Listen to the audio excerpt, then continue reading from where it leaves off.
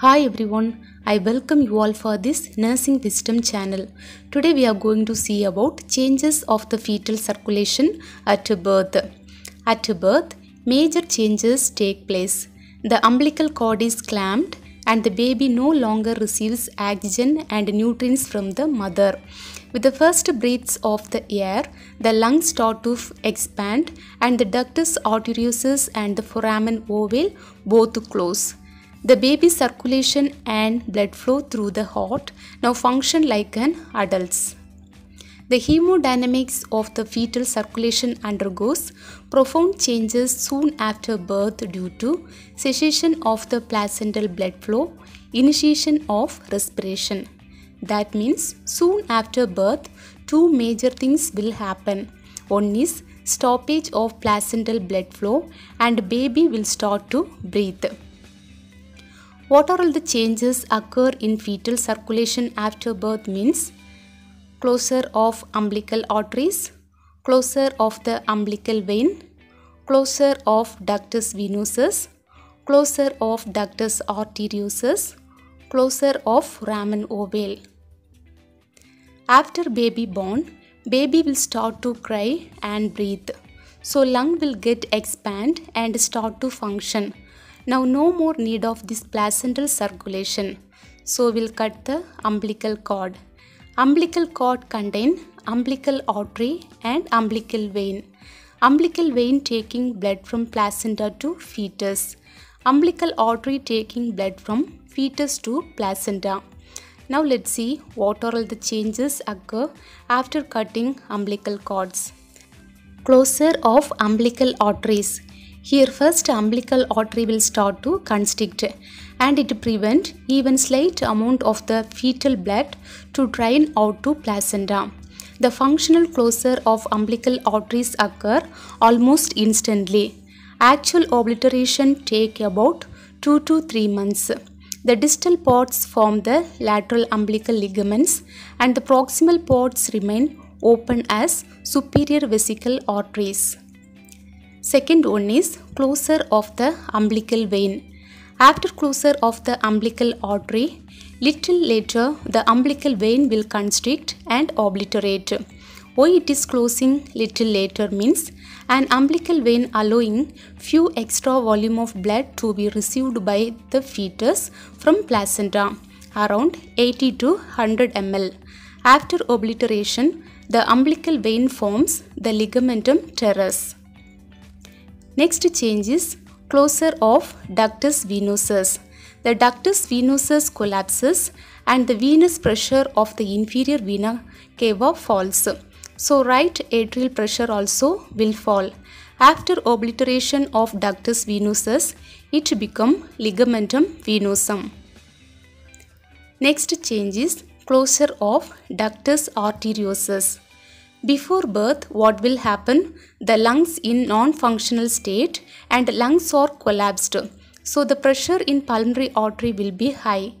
It will resist the blood going to lungs. So through the bypass ductus arteriosus, that is connection between pulmonary artery and descending aorta, the blood will bypass to aorta. Now after birth, what will happen? Baby will start to cry and breathe. So the lung will get expand. If the lungs expand, the vessels also will open. That means the pulmonary artery will get open. So now the resistance to the blood flow to the lungs are less. Now pulmonary circulation will get started and now the placenta is not supplying oxygenated blood. So now what will happen?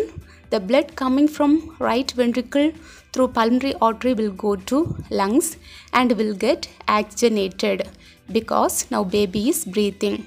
From lungs, the blood will come through pulmonary vein to left atrium.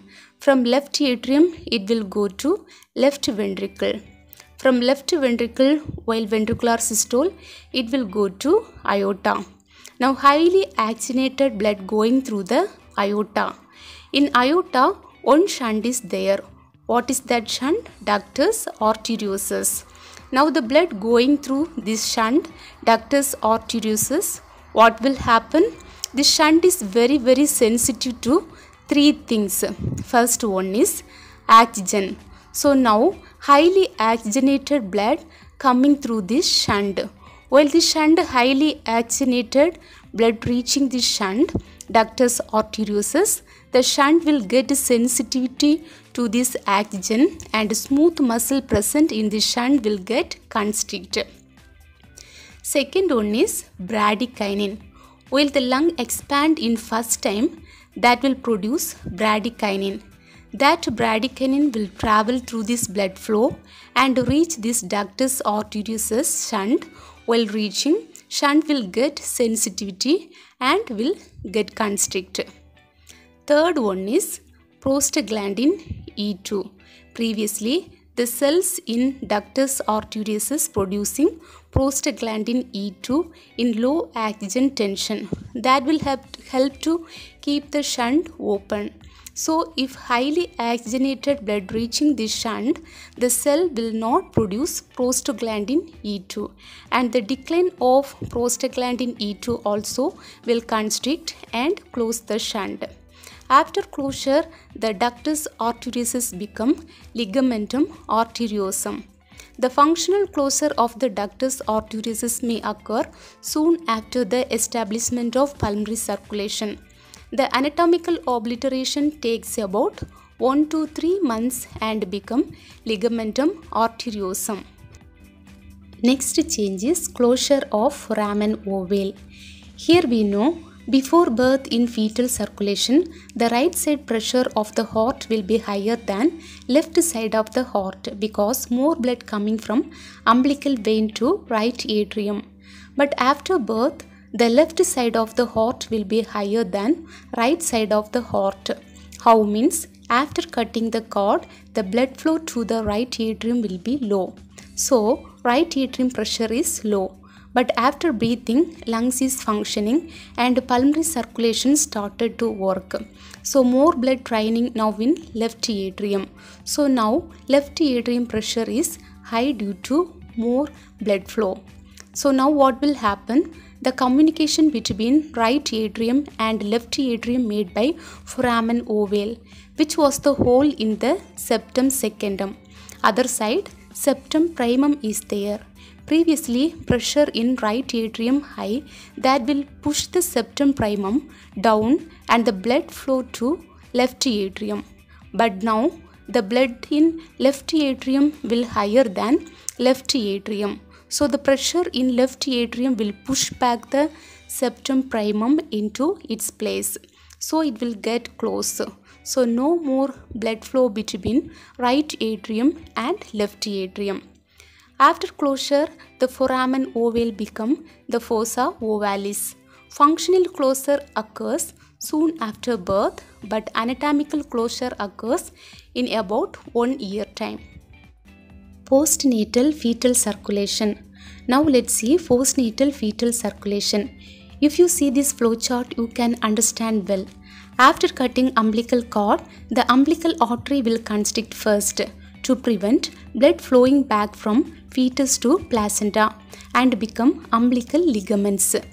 Little later, the umbilical vein will constrict. Why it is constricting little later means it will allow draining of blood present in umbilical vein to fetus.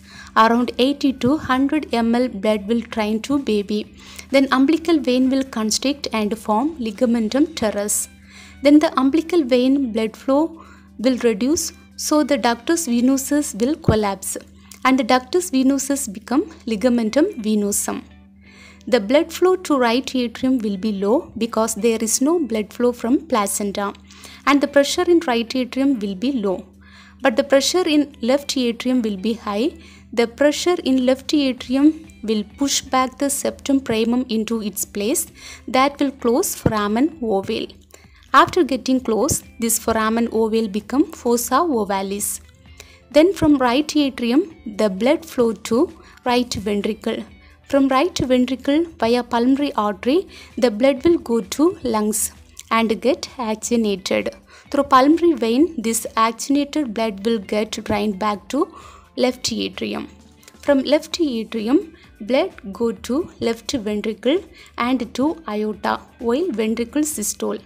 After reaching high O2 blood in aorta, the bypass between pulmonary artery and aorta called ductus arteriosus will get closed. How means? Ductus arteriosus is very sensitive to high oxygenated blood, increased bradykinin in blood and decreased prostaglandin E2 in blood. After closing, the ductus arteriosus become ligamentum arteriosum. From aorta through subclavian, coronary and carotid artery, the oxygenated blood will get supplied to upper part of the body. And through descending aorta, the oxygenated blood will get supplied to lower part of the body. Then the umbilical artery will not drain back to placenta because it already constricted. After circulation completed, the deoxygenated blood from lower part of the body will get drained to right atrium by inferior vena cava, and the deoxygenated blood from upper part of the body will get drained to right atrium by superior vena cava, and this circulation will continue.